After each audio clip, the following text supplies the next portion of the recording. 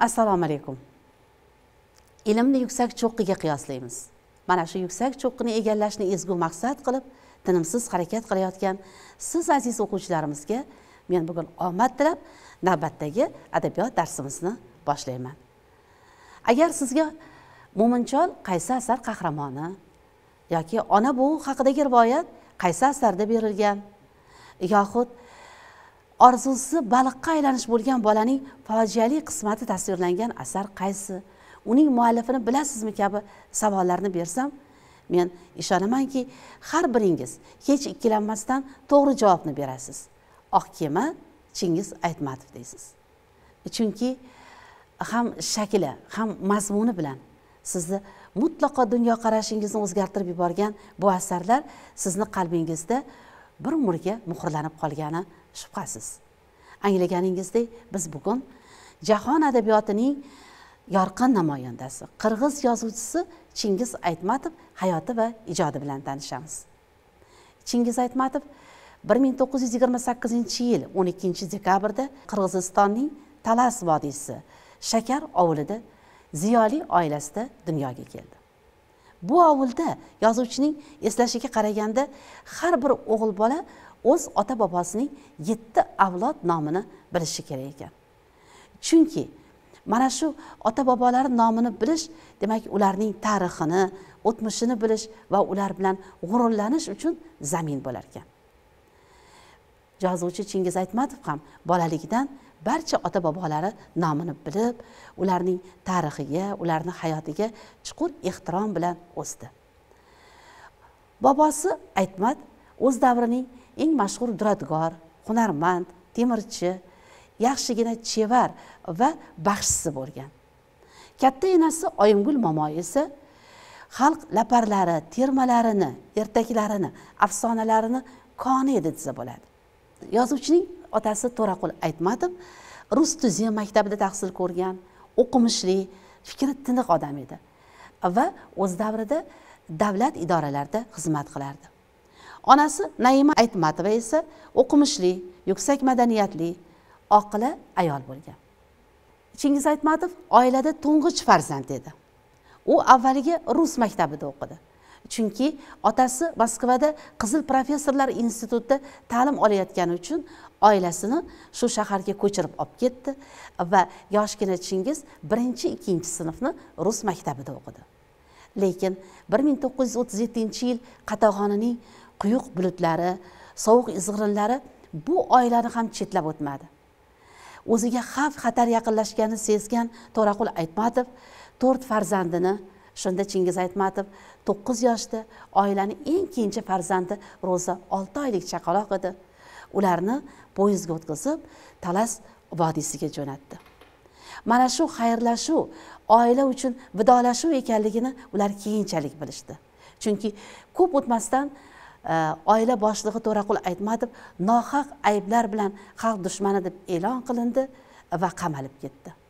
Mana shundan keyin Talas vodiysida, shu Shakar ovulida xalq dushmani degan tavqi la'nat bilan bu oila kun kechirishga mahkum bo'ldi.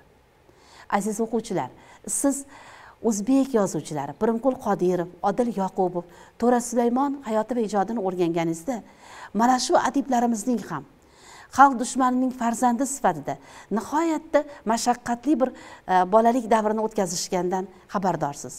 Ana shunday bolalikdan Chingiz Aytmatov ham benasib bo'lmadi. Bir yomonning bir yaxshisi bo'lgandek, Chingiz Aytmatovning shu 1-2 sinfni rus tilida o'qiganligi bu ovuldoshlar uchun juda katta bir foyda bo'ldi. Chunki yozuvchi bolaligini xotirlar ekan, shunday voqeani eslaydi. Bir kuni ovulga keltirilgan zotdor Don ayg'iri to'satdan o'lib qoladi. Qishloqdoshlar hayron. Endi bu voqea bayonini yuqoriga yetkazish kerak. Albatta shahardan vakil keladi va bu rus millatiga mansub bo'lgan vakilga qishloqdoshlari bu otning o'limi sababini tushuntirib berisha olmaydi. Chunki qishloqda bironta rus tilini biladigan odam yo'q. Shunda ularning joniga 9 yoshli Chingiz oro kiradi va ovuldoshlarining otning o'limi sababini bu rus millatiga mansub bo'lgan shahardan kelgan vakilga tushuntirib beradi. Mana shundan keyin ovuldoshlari yoshgina Chingizni zehnli bola, bo'ladigan bola deb alohida hurmat bilan e'zozlashadi. Ikkinchi jahon urushi yillarida Chingiz Aytmatov endi 14 yoshga kirgan edi. Lekin shunga qaramasdan u temir yo'lda yuk tashuvchilik qildi, hammollik qildi. Ukalari, onasi va ammasi uchun birdek javobgarligini his qildi. U qishloq sovetining raisining iltimosi bilan, aynan mana shu rus tilini bilgani uchun, savodi bo'lgani uchun qishloq kotibiyatida kotib bo'lib ishladi, traktorchi bo'lib ishladi, soliq yig'uvchi vazifalarni bajardi. Shunday kunlarning birida yozuvchi yana bolalik xotiralarida eslaydi. 1943-yilning izg'irinli, sovuq kunlarida bu oila boshiga bir musibat tushadi. Chunki 4 nafar farzand, kasalmand onasi, ammasining faqat birgina bahorda bolalash kerak bo'lgan sigirdan umidi bor. Mana shu sigir bolalasa, ular og'zi sutga yetadi, yog'ini yeyishadi. Har holda o'sha ocharchilikdan chiqib olamiz deb umid qilishadi. Lekin qarangki, shu sigirni sovuqda asrash uchun biron bir boshpana yo'q. Shunda Chingizning kolxoz fermasida ishlashini hisobga olib va o'tdagi eng halol mol boqarligini inobatga olib, yana shu kolxoz raisi ularga sigirini kolxoz fermasida boqishga ruxsat beradi. Buning evaziga shu 14 yoshli bola na sovuqqa qaramasdan, na izg'iringa qaramasdan tong otgandan kun botguncha shu molxonada mehnat qilardi. Odatdagidek hammadan barvaqt kelib ferma eshigini ochgan Chingiz sigirini yo'qligini ko'radi. Arqon turibdi, sigir yo'q. Molxonani qaraydi, atrofini qaraydi, qorovul cholni uyg'otadi, sigir yo'q. Shunda birdan u xayoliga kelgan qo'rqinchli fikrdan o'zi ham qo'rqib ketadi. Sigirni o'g'irlab ketishgan. Tezgina yugurib keldi, onasiga aytdi. Bu musibatli xabar, shu oilani birdan bir boquvchisi bo'lgan molni yo'qotishgani nafaqat ularning oilasida, ularni yaxshi bilgan ovuldoshlari o'rtasida ham ta'ziyaga aylanib ketdi. Endi kimdir o'g'rini qarg'ar, yana kimdir bunaqa urushni qoralar. Xullas, har kim faqat so'z bilangina yordam berardi. Shunda qalbi qasosga to'lgan, ko'zi g'azabga to'lgan 15 yoshli yigitchi qo'shnisining ov miltig'ini olib chiqadi va o'g'rilarni o'ldirishni maqsad qiladi. Mana shu miltiq bilan ovullarni, yon atrofdagi qishloqlarni qidirib chiqadi. Lekin na o'g'ridan, na sigirdan darak bor. Shundan keyin u sigirni Jambulga, bozorga olib ketishgan bo'lsa kerak degan fikr bilan katta yo'lga chiqib oladi. Kun sovuq. Yigitchani oyog'ida ukasi bilan almashib kiyadigan birgina etigi. Uni yirtirib ketganiga ham qaramaydi. Ertalabdan beri tuz totmagani ham esida kelmaydi. Faqat qalbida g'azab bor, qasos o'ti yonyapti. Mana shu xayol bilan o'tib ketayotib, Chingiz Aytmatov to'g'risidan kelayotgan nuroniy qariyani ham payqamay qoladi. Hatto unga salom berishni ham yoddan chiqaradi. Shunda shu keksa qariya yoshgina o'spirinni yoniga chaqiradi va nima odam o'ldirmoqchimisan deydi. O'ldiraman. Axir endi bolalash kerak bo'lgan sigirimizni o'g'irlab ketishdi. 4 farzandmiz, onam, ammam kasal degan javobni oladi. Chol aytadi, "Voy, qayg'uyini eshitib suyaklarimgacha sirqirab ketdi. Lekin meni eshit bolam. Hech qachon yomonlikni orqasidan quvma. Hech qachon yomonlikka jazo berishga shoshilma. Hech qachon qasos olishni o'ylama. Hatto xayolingda bo'lsa ham odam o'ldirishni o'ylamagin. Chunki yomonning jazosini Xudoning o'zi beradi. Yomonning jazosi hamisha uni orqasidan yuradi. Qo'y yaxshisi bolam, bu voqeani unut, onangni oldiga qayt. Hali senga faqat yaxshi kunlar keladi" deydi. Shu suhbatdan keyin yigitcha o'ylab qoldi. O'zining qilayotgan harakati bemaqsad ekanligini angladi va uyiga qaytdi. Keyinchalik Chingiz Aytmatov aytadilarki, mana shu voqea menga hayot darsligi bo'ldi. Ya'ni hech qachon yomonlikka qarshi qasos bilan javob qaytarmaslik menga bir umrlik saboq bo'ldi deydilar. Urush tugagach, Chingiz Aytmatov 1945-yilda Jambuldagi zoveterinariya texnikumiga o'qishga kiradi. Chunki o'sha davrda qishloq uchun eng kerakli kasb o'sha zootexniklik kasbini egallash uning orzusi edi. Shu maqsadda 1948-1953 yillarda qishloq xo'jalik institutida ham ta'lim oladi. Mana shu paytda yoshgina yigitcha o'z sohasiga doir har xil maqolalar, o'chiriklar bilan matbuotda qatnashib turar edi. Shuning uchun bo'lsa kerak 1956-58 yillarda u Moskvada oliy adabiyot kursida tahsil oldi. Bu yerda yozuvchi chinakam adabiy jarayon bilan yuzlashdi. Keyinchalik yozuvchi aytadilarki, agar men shu Moskvadagi oliy adabiyot kursida ta'lim olmaganimda Momoyer va Jamila qissalarini yozmagan bo'lardim dedilar.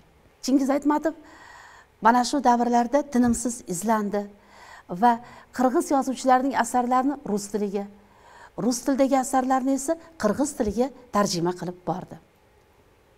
Yozuvchining ijodiy faoliyati davom etadi. Oliy adabiyot kursini tugatgandan so'ng 1958-60 yillarda u Literaturniy Kirgiziston jurnalida muharrir, 1961 yilda Pravda gazetasining O'rta Osiyo va Qozog'iston bo'yicha maxsus muxbiri, 1962 yilda Qirg'iziston kinematografiya kengashi raisi lavozimlarida ishlaydi. 1988-90 yillarda Chingiz Aytmatov Inostrannaya literatura jurnalining bosh muharriri bo'ldi. 1991 yildan boshlab esa Qirg'iziston va Rossiya Federatsiyasining Lyuksemburg va Belgiyadagi elchisi bo'lib faoliyat ko'rsatdi. Chingiz Aytmatovning shunday fikri bor: hech kim o'z-o'zidan yozuvchi bo'lib qolmaydi. Yillar sabog'i, qilingan mehnat, badiiy adabiyotga bo'lgan qiziqish va e'tiqod orqali bunga erishish mumkin. Biz bu fikrni to'liq isboti sifatida yozuvchining yozgan asarlarini keltirishimiz mumkin. O'z ijodini hikoyalar yozish bilan boshlagan Chingiz Aytmatov 1957 yilda ilk qissalarini ham e'lon qila boshladi. Demak, uning birinchi qissasi yuzma-yuz 1957 yilda bosilgan. 1958 yilda e'lon qilingan Jamila asari esa yosh yozuvchini dunyoga tanitdi. Keyinchalik bu asar adabiyotda muhabbat haqida yozilgan eng yaxshi qissa deb e'tirof qilindi va dunyoning 40 dan ortiq tillariga tarjima qilindi. Biz Chingiz Aytmatovni hech ikkilanmasdan Zullisonayn yozuvchi deb atashimiz mumkin. Sabab u agar Momoyer, Sarviqomat Dilbarim qissalarini qirg'iz tilida yozib, so'ng rus tiliga tarjima qilgan bo'lsa, Alvido Gulsari, Jamila, Oq kema asarlarini esa rus tilida yozib, keyin qirg'iz tiliga tarjima qilgan. Yozuvchining keyingi asarlari rus tilida yozilgan. Bizga yozuvchidan 4 roman meros bo'lib qoldi. Bular Asrga tatigulik kun, Qiyomat, Kassandra tamg'asi yoki Oxir zamon nishonalari, Tog'lar qulaganda yoki Mangu kelinchak romanlari. Chingiz Aytmatovning romanlari nafaqat bir millat va mamlakat, balki butun insoniyatga daxldor ma'naviy axloqiy muammolar aks ettirganligi bilan qadrlidir. Yozuvchining asarlari jahonning 191 tiliga hozir tarjima qilingan. 70 millionga yaqin nusxada chop etilgan. Buning sababi nima? Sababi juda oddiy. Chunki yozuvchi barcha asarlarida insoniylikni, insonparvarlikni tarannum etdi va insoniylikka zid bo'lgan har qanday illatni qoraladi. Mana aziz o'quvchilar, biz darsimiz davomida Chingiz Aytmatovning hayoti va ijodi haqida qisqacha ma'lumot berishga harakat qildik. Agar siz bu buyuk yozuvchining mashaqqatli bolaligi, sermazmun o'tgan umri haqida to'liqroq ma'lumot olishni istasangiz, yozuvchining mana shu bolalik qissasini men sizga tavsiya etgan bo'lardim.